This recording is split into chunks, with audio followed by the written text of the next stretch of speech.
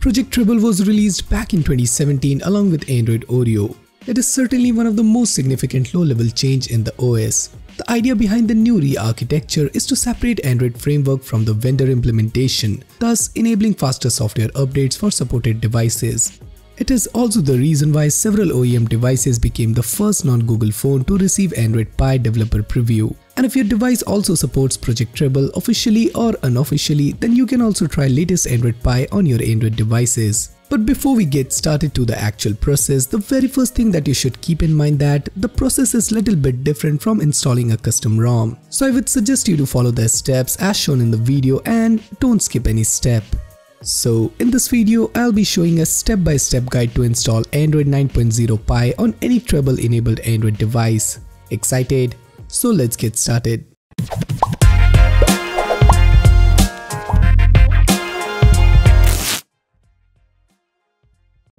The prerequisites are: first, your Android device should have official or unofficial Treble support. If you are not sure that your device supports Treble or not, then you can use this Treble Check app to confirm that. Second, you should have unlocked bootloader with a custom recovery installed like TWRP. If you don't know how to install a TWRP recovery, then I have made a separate video on that, using which you can easily install TWRP recovery. I'll be linking that video in the description down below, so do check out. Third, make a full backup of your device since you have to fully wipe your internal storage. Fourth, your battery should be at least 60% charged. As of now, these are the officially supported devices. There are also some devices that are unofficially supported. I will keep updating the list of the supported devices in the description down below. So if your device is in the list, then you're good to go. Next step is to find what's your device partition. Now basically there are two types of device partition in Android system. One is A only and another is AB partition. Now I don't want to go in depth regarding how they are different. But in order to install Android Pie on your Android device, you must know your device partition. So to check your partition, download an app called Terminal Emulator for Android and type this command. If this will return true, the device supports dual partition, which is AB partition. If not, it means your device has A-only partitions.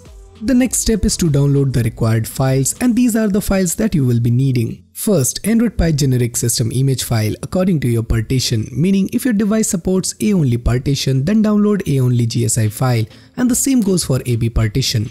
Second, PostGSI 1, 2 and 3 zip files. Third, Mocky ROM zip file, which we will be using as a base ROM as it has full Treble support built in, and Mocky ROM supports most of the devices that supports Project Treble. Fourth, Google Play Services APK to fix GApps after the device boots up. Now let's begin the actual procedure of ROM installation. Power off your device and boot your device into TWRP recovery by using the specific combination which includes power and volume buttons. Once you have successfully booted into TWRP recovery, click on Wipe, then Format Data. Now type Yes to format the data. Now at this point, if you haven't backed up your data, then it will be erased, so it's better to make a full backup. Once done, go back and reboot your device to recovery. Now connect your device to PC via USB cable and transfer only the Mocky ROM to the internal storage of your device. Once done, click on Install and flash the Mocky ROM zip file. It will take like 2 to 3 minutes to flash the ROM. After that is done, reboot your device. Here we are installing Mocky ROM as a base ROM as it has built-in Project Treble support. Now go through the initial setup. Once you boot to the home screen of Mocky ROM, now again boot your device into TWRP recovery and transfer the remaining files, that is Android Pie GSI image, PostGSI 1, 2, 3 and Google Play Services APK file.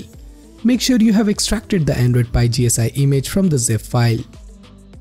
Once all the files are transferred, click on Wipe and swipe this blue button to right in order to wipe the system partitions. Now go back and click on Mount and select Vendor. Once done, again go back and click Install, then select Install Image and navigate the Android Pie GSI file and select it. Now click on System Image and swipe this blue button to right. It will take only 2 minutes to flash the GSI file.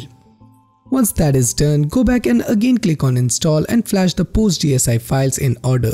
Meaning first you have to flash PostGSI 1, then PostGSI 2 and the 3. Make sure to flash PostGSI files in order, otherwise your device may get bricked. So now you're almost done. Just reboot your device and it will take around 5 minutes to boot your device. So there you have it guys. I have tried my best to make this guide as simple as I can, so anyone with no past experience of flashing ROMs can follow this method to install Android Pie on any Treble enabled devices. I have been using Android Pie on my OnePlus 5 from last 2 days and I am really impressed with the stability. Everything is working just fine. I didn't face any issue or bug whatsoever. If you followed everything accordingly, then you should have the latest Android Pie on your device in all its glory. Once you boot up into the system, set everything up, avoid any forced closes or error message and proceed to install Play Services and Camera APK to make the ROM a daily driver. If you had any issue regarding the procedure, hit us down in the comments down below. I'd be glad to assist you. So that's it for this video. I hope you guys liked it, and if you do, then do consider subscribing and hit the bell icon so that you never miss any future videos from Extreme Droid. So this is Samir signing off, and I'll see you guys in my next one.